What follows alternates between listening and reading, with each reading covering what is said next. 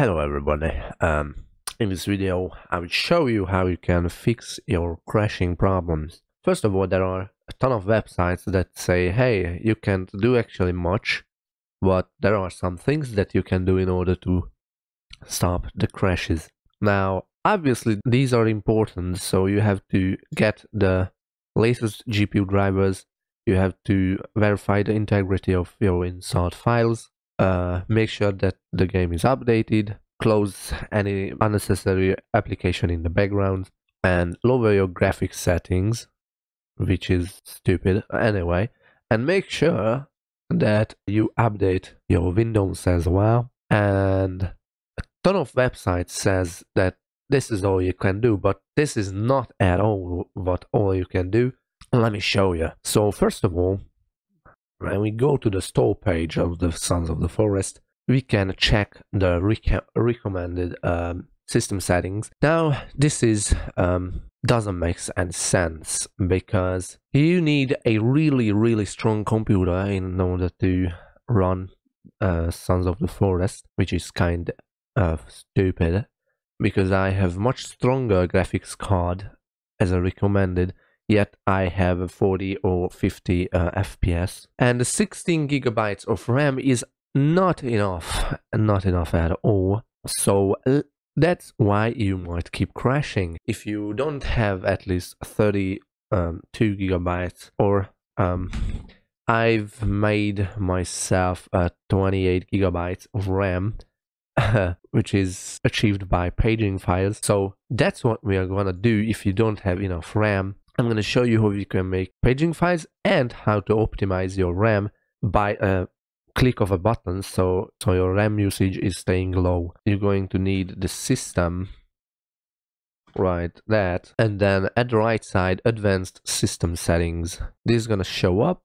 Here is a performance, visual effects, processor scale, blah blah blah blah. Go to settings, go to advanced.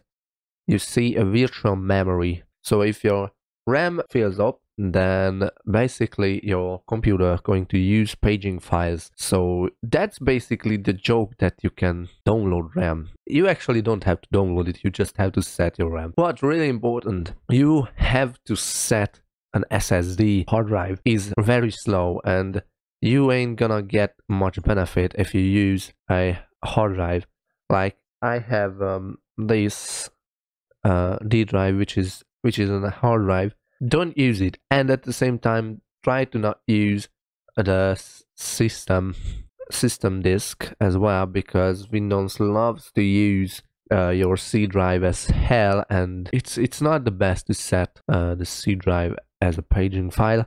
But basically all you have to do is, what you're going to have is automatically manage paging files. You just check that off, and right here it's gonna be ticked. The no paging file will be ticked, and you just have to go to the custom size and set how much RAM do you want, I mean virtual RAM. And I recommend that you don't use numbers like these. Try to use the 1024 times 2 or 3.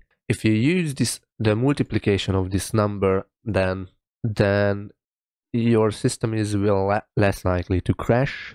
That's what I experienced, but you can in theory set whatever you want. If I set 80 gigabytes of RAM, then I will write 1024 times 8, because 1024 megabytes is a gigabyte. So basically just times 8 and you get 8192. And then basically you have to click set. This is really important. You have to click set and press OK, then OK, then OK. And when you are done with this, you might restart your computer, and it is recommended that you restart your computer. And now if you go to performance memory, then you will see down here that how much is your total memory. Now right now I have 28 gigabytes of RAM, which is enough, but not really. Then what we should do is really easy. You just have to download the application that I linked in the description, and you just have to install it and then run it. You're gonna get this as a application. This is it. This is really easy. It can run in the background. And let's see, we have 5 gigabytes of RAM in use. And now we just click optimize.